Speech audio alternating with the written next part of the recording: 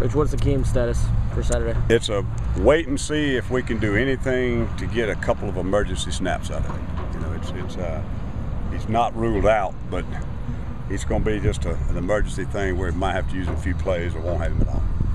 Did you guys decide on the definite, I guess, starting defensive line, maybe Melvin moving inside, or is Outer going to be? Well, we're working different packages, you know, personnel packages, but the actual starting line is, you know, it's the same ones we've had in there. It's Devin and then Clowney, Devin and then Melvin and then Trevian and then Aldrich. But we may start the game with the other package. We just don't know. But they're all going to be playing a lot and mixing in.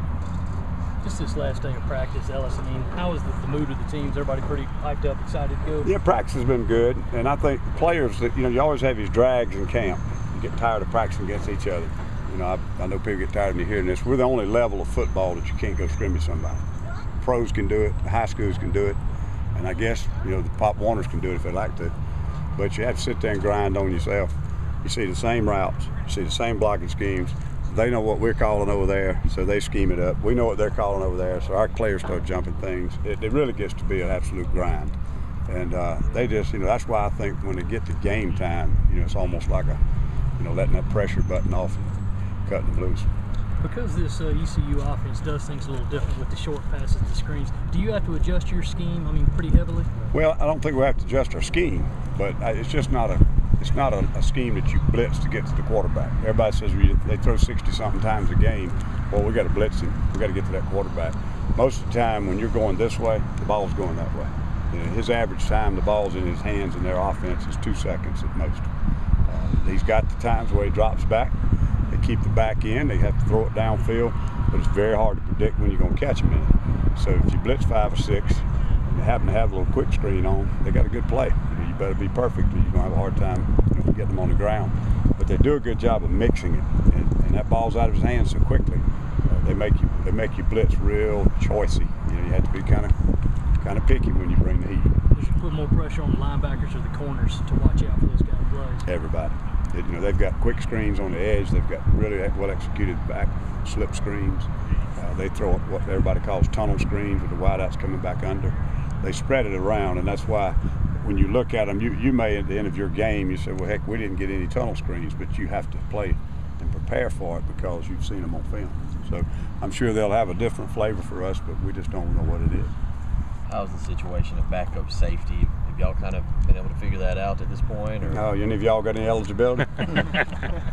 We got 4 right now that have had pretty good camp. The rest of them are sort of chasing themselves around. We got 2 really good players in Akeem and Hampton that can't play, and the rest of them have been very inconsistent. So, you know, we'll have to hope we don't have any bad luck and throw it up and go. When are you going to find something out on Akeem? When do you expect to hear Well, we know. The doctor has said there's no major damage in there. If the thing feels like he can do anything on it tomorrow, you know, you can strap it up and get a few plays out of him.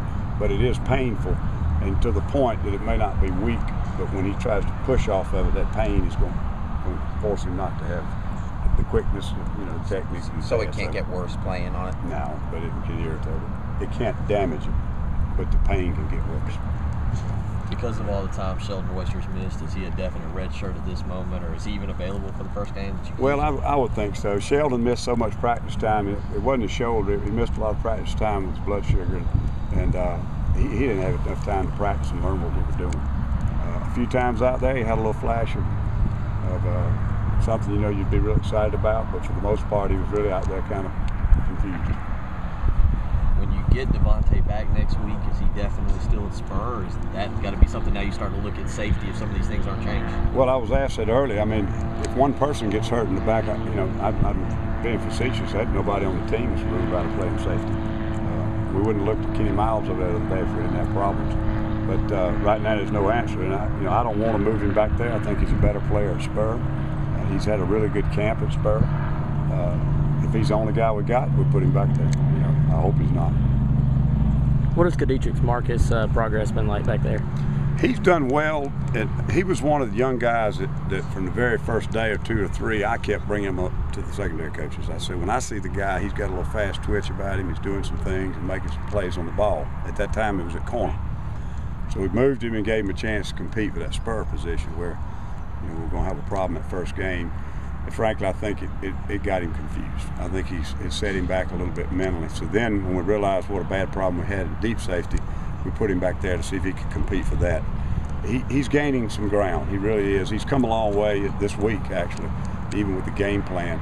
But he's just making too many mistakes, and he's too confused right now. I don't feel like we'd be comfortable if he had to play in the game yet, but I'm keeping my fingers crossed that in weeks, days, hopefully sooner rather than later, that we'll get some reps out of him. So he's a guy maybe long term that gives you a little hope, kid. Sure. I mean, there are a lot of young ones back there that we certainly don't want to, give up on. But when you start playing game week and you're getting ready to play a team that can throw it as well as EC and then hit right into your SEC schedule with the team that we may have to go toe-to-toe with to have a chance to go back to Atlanta, we don't have a lot of time for learning on the job. Hell, this is the time of year where sometimes, there's some last-minute suspensions that creep up, like Mississippi State had to sit down 6 8 guys. To your knowledge, is there going to be any of that for tomorrow or for Saturday? We've had good practice at it last year, though, so whatever comes up, I think we'll inject plan A, B, C, and D. I don't know of anything. Lord, we've had enough already. Anything else? How big have guys from Rock Hill and Charlotte been this program sort of turning the corner lately? Well, I guess, there have been, several good players from right there that have obviously come in and made a big difference in our program. But, there are guys from other places, too. It's been funny. That's my recruiting area, and this year we've not offered a player in that exact area. And frankly, the juniors in that area, it's kind of, I can't comment on specifics. That's against NCAA rules. But it's funny how sometimes things go in cycles. With a bunch of great players up there in that little spot, and now all of a sudden it's kind of dry.